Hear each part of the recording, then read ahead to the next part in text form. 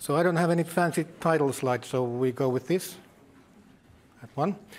So yeah, Dr. Nestori Syynimaa and I joined Microsoft in January, and I work in Mystic, or Microsoft Threat Intelligence Center. And yeah, welcome to my talk. So first I want to thank two people. First, Stephen Seifert for the title. So he was like presenting the same thing, but for NTLM last year in this same conference. So I stole that from him. And then Christopher Bass for checking the information, what I'm going to present to you. Yeah, so this is my fifth time in this building, third time as a speaker, in BlueHat. And third time in a row as a speaker, first time in this room, and first time as a Microsoft employee. So a lot of new things to me too. Yeah, so the title, Deprecating Azure AD Graph is easy, and otherwise we tell to ourselves. So what does deprecation mean? So deprecation means to intend to retire, okay?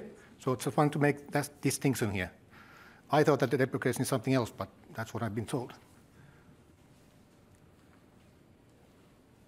Okay, 4 things. So first, introduction to Azure AD or Enter ID, both work. And then I'm going to talk about how we can detect using those APIs, or this API, how to prevent that, and why. There's a reason for that. Also, what should I do when things are retired? This works fine, okay. So let's start with like what do we have actually.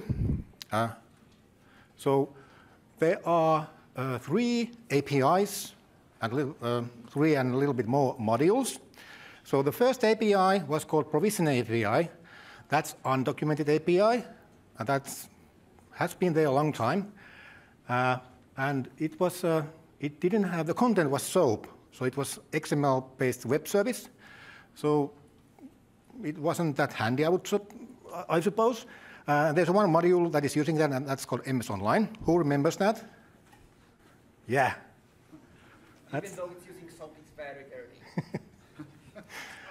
early. And then there's another API called Azure AD Graph API. That's based on JSON. And I guess that would be easier to implement like web application, like portals, to use API that talks JSON instead of SOAP, I presume.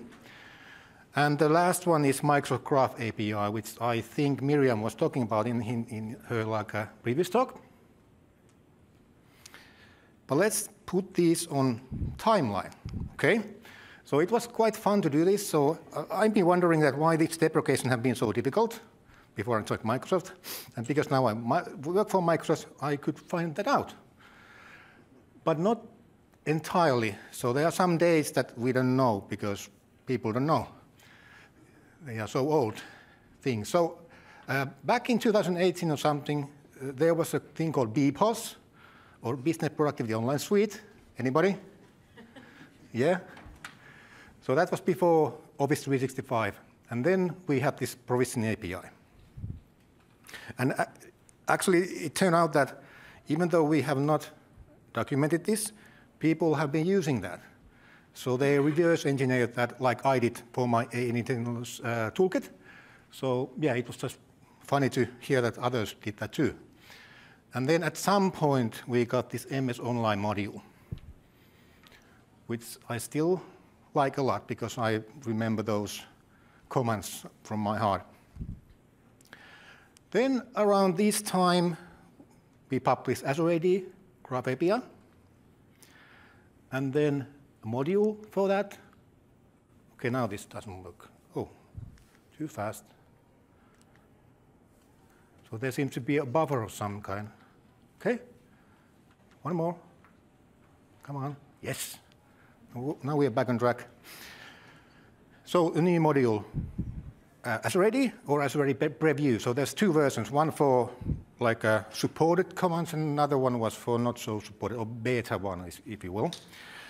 And now these modules were for administering the directory part of the cloud. So Enter ID or Azure AD. Nothing else, just that. And also, I remember it was back in 20-something, maybe when the Azure AD module came out. So I was getting a lot of emails that we are deprecating this MSOnline module. Please try to use the Azure AD module. But that didn't work out that well. But then finally, we got this new API, Microsoft Graph API. And this is for everything. So it's not just the directory part, but everything, like email and Teams and SharePoint, OneDrive, anything.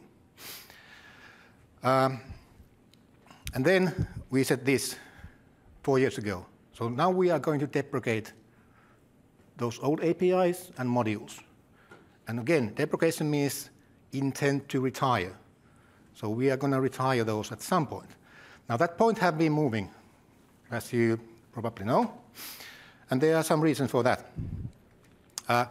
So then we, yeah, it still works, published a module for Microsoft Graph API called Microsoft.graph. It's also called like, I think official name is Microsoft Graph API SDK, as in software development kit. And that actually it's a good description for the module because it is created automatically from the graph like description, Graph API descriptions or specification. Now, why was this so difficult to retire then? Well, it didn't have all the features than the other modules had, and that happened around 2022. So now we had what we call like a feature parity, which means now the API and also the module has the same functionality than the previous ones had. So that was one of the biggest reasons why we haven't been able to retire those. And there's one reason also for admins. Who of you are administrators? Okay, now you who like lift your hand, how many of you are developers? Not so many, but some. So the problem here was that MSOnline module and Azure AD module were meant for administrators to administer things. The Microsoft Graph is more like for programmers, so that they can do programs or develop things. So admins didn't like that because they know that what they want to do, but they didn't want to like learn how the API works. So which API protocol and so on. So that was also a reason why I didn't like the module. But now in June, we published something new. So we have now Microsoft Graph.entra module that is meant for admins, by admins. So you can just, again, use the module for administrating the directory part. So we should have everything now up and running. So in April, we're going to retire the provision API and the module. And then we are also going to retire the Azure AD module. API should be there till 1st of July next year. After that, that's it. I promise you.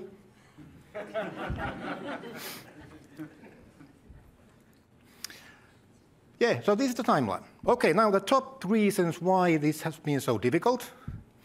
So the first one is that there has been some feature parity things which we have now like closed, so there's no gap anymore. So everything should be there. There are some apps created by us that doesn't support that yet, but I'll get back to that later. And then there have been some active usage by customers. So last year it was a couple of 100,000 of tenants were using Azure AD Graph still, but number is going down now. At least next year, this time, there shouldn't be nobody using that anymore. OK.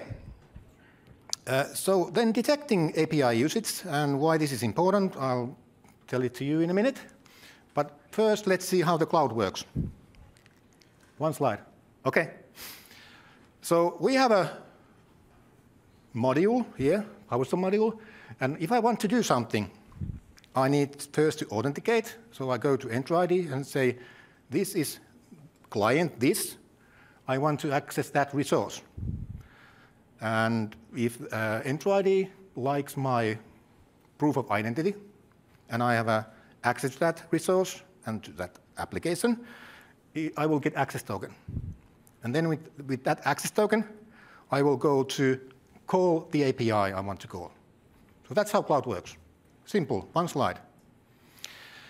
Now, here is this client ID. So when I authenticate it, when I got the access token contains which client ID I'm using. It also has information that which resource ID I'm using.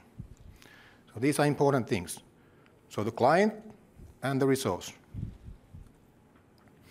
OK, so what can we detect currently? So for provision API, we can detect the authentication part. There's nothing there for that. And we can detect the API calls. For Azure AD Graph, OK, now we can see the signing. So if you are signing in with any client to use that API, you can see that in the signing logs, but you can't see if you are accessing the API. And that's why bad guys like about this, because you can't detect that. And that's why there are tools like in internals, it's still using Azure AD Graph API, because I haven't bothered to update that. But there is in EnterID recommendations, if you go to Azure AD portal, sorry, EnterID portal, oops, and you go to overview, and then you change the recommendation tab, it should show you which apps are using Azure AD. Even though that you can detect that in anywhere else, you can see that from there. There are some first-party applications that doesn't show up there yet, but we are going to fix that. And then for the Microsoft Graph, you can see both the signing events and also the usage events. And that's a good thing. Okay. Now, how to detect? So the API, let's start with that. Again, provisioning API, you can detect. And why? Because it's using the same client ID and resource ID than the Azure AD Graph is using.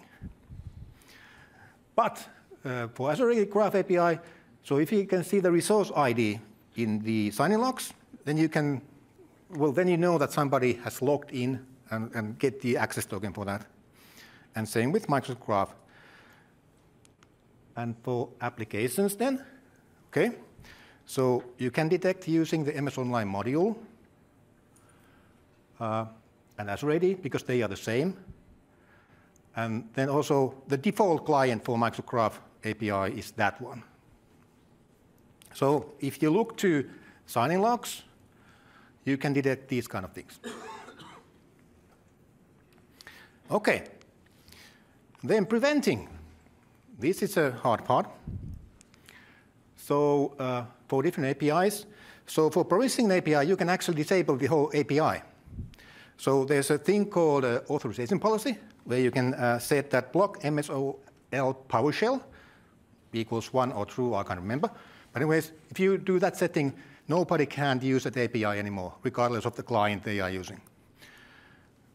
The other APIs you can't switch off, basically. OK? Now for the PowerShell modules. So for MSOnline module and Azure AD, you can't switch that off as such, but you can choose that you require assignment for those applications. So you go to that application in the original enterprise application, can't remember. In the portal, you click that, OK, you can use this, but it requires assignment. So only those people who are assigned this application ID can use that module. And for Microsoft Graph, you can use conditional access policy, where you can block that.